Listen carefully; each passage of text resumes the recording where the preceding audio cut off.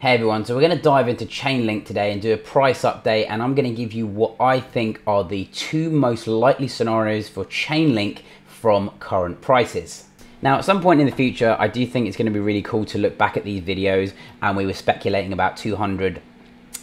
dollar Chainlink, and when that happens, it's going to be pretty cool to look back. But I do think, given that the macro outlook on the economy and the way that risk markets are behaving at the moment, especially with our base case for Bitcoin, that I do think that we're probably most likely to move lower before we move higher. Now, let's get straight into it. So Chainlink has essentially been in a downtrend. I think that is evident to see. And we are continuing to make lower highs and lower lows on Chainlink. So I see one of two scenarios, and we're going to go through both of them in a moment. The first one is that we potentially move up into this $20 to $25 level, create a lower high, and then move into this $7, $8, $9 region that we spoke about before, potentially maybe even create a lower high on this weekly and monthly time frame, and then potentially reaccumulate and then move higher. Or the second scenario is that we basically come and move down into this level, and we chop around, maybe move up, and then we maybe make one final push down to this level down here, which I wouldn't be surprised to hear at about that $5 level. And the reason for that is because I've spoken about untested order blocks before, and you can see as well that Chainlink has done this in the past, where we essentially broke up to new highs, consolidated, made one final push down, retested old highs, and then continued to move higher. And you can see that at the moment, we may well be playing out a similar scenario where we've had that impulse and we're getting this sort of bigger, similar pattern to what we got over here back in December 2019, early 2020, and maybe we are, like I said, just trying to look for and form that bottom on Chainlink. We've spoken about low volume areas in the past before, and if you haven't checked out though my video on the VPVR and how to use it, go and have a look up above. I'll see if I can remember to link it. But you can see that, I wouldn't be surprised for us to potentially, come back down, test some of these lower levels where we've got puncturing wicks down before in the past. And I have said that I do think that if we do reach down here anytime in the next month or two, I think this will be a buyable bounce at the absolute very least, because we've got low volume over here, and I think that likely support will come in over here. If we were to fall somewhere below these lows of about $7, and we did that immediately, which I don't think will happen quite so fast, then we've got this massive void over here. So that's why we say that the next level below that is going to be this massive order block, somewhere in this price action from about $5 or so and below. Now, in the immediate short to medium term on Chainlink, I'm looking at two key levels, both above us and below us. Now, let's just get out the way, some of the lower targets, because for me this is pretty simple. Is that if we take out this level here at about $11.50, this low that we created back in February, I think that we will move down to these lower targets that we spoke about, which would represent a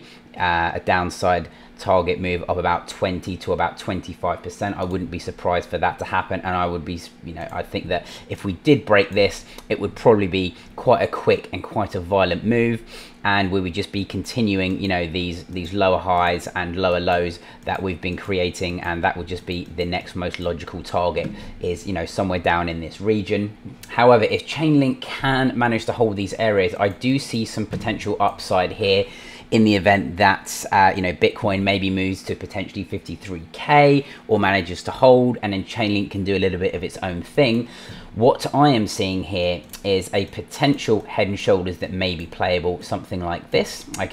and we do have a lot of this void to fill over here, where whenever we get these massive drops and they're quite sharp, we do tend to retrace at least half or you know, a little bit over half of those moves, and then we continue to move lower, which is why I think if we take out $18.4, $18.3, I think that we probably likely do move straight up to about this $22 area. And if we bring up our VPVR on the daily as well, you can see that again, this is our low volume area, our first low volume area to be taking note of, and again, that might just be some sort of lower high again, and maybe we move somewhere into this area and then we move lower. That's what I see as the most likely scenario. You know, I think the highest that we could potentially see Chainlink go to, in the same way that I mentioned about Bitcoin getting to about $53,000, would maybe be somewhere in this, you know, horizontal support resistance zone over here, at about $34, $30, $35, $32. If we were to manage to,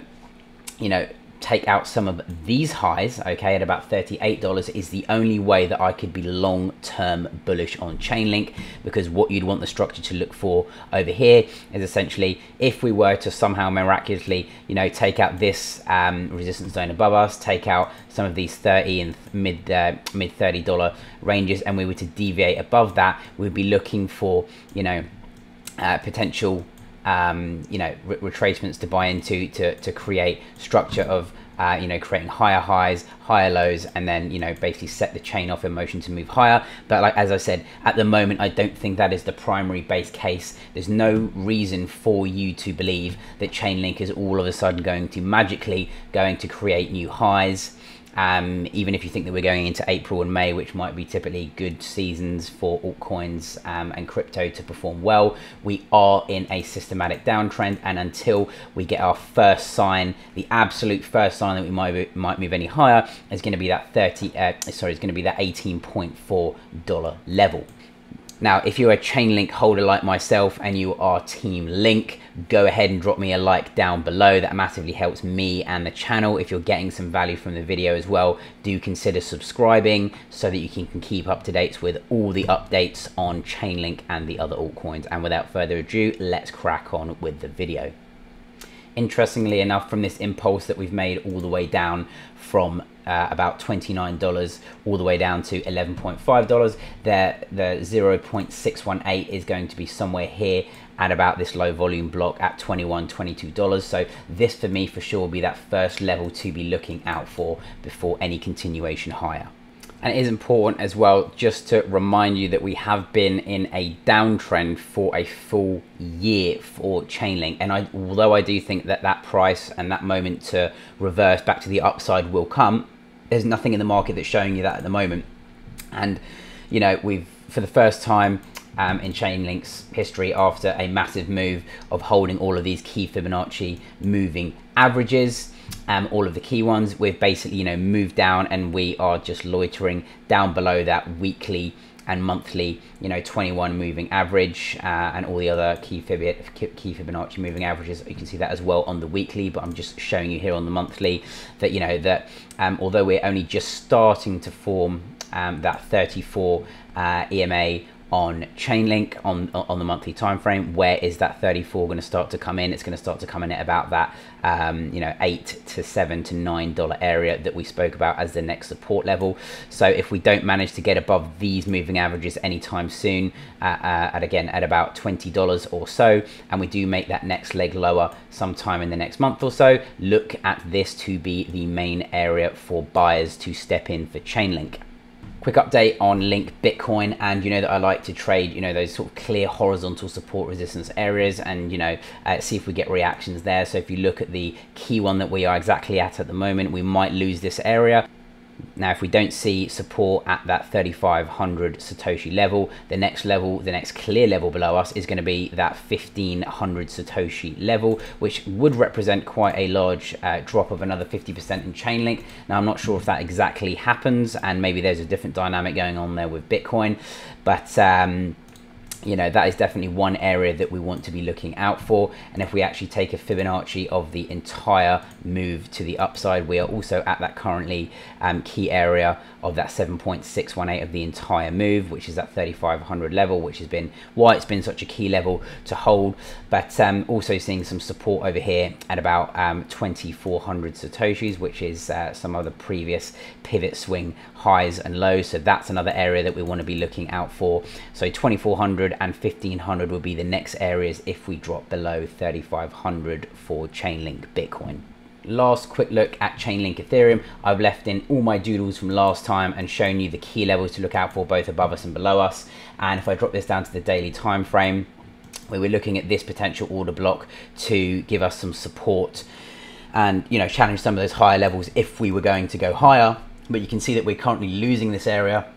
and if we don't manage to hold this whole area over here at about 4,400 on Chainlink ETH, then the next level below that, in my opinion, would just be this cluster of price action to trade all the way down to about you know 0.002 ETH. So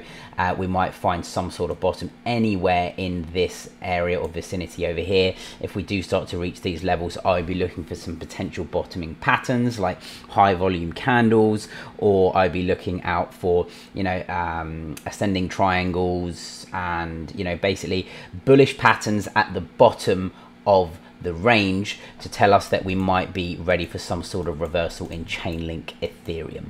So I hope you got some value from that video, and if you're a Chainlink holder like myself, drop me a like down below, subscribe to the channel so you can keep up to date with more updates on Chainlink, all the other altcoins and Bitcoin as this crazy market develops. Until the next one, I will catch you in the next video.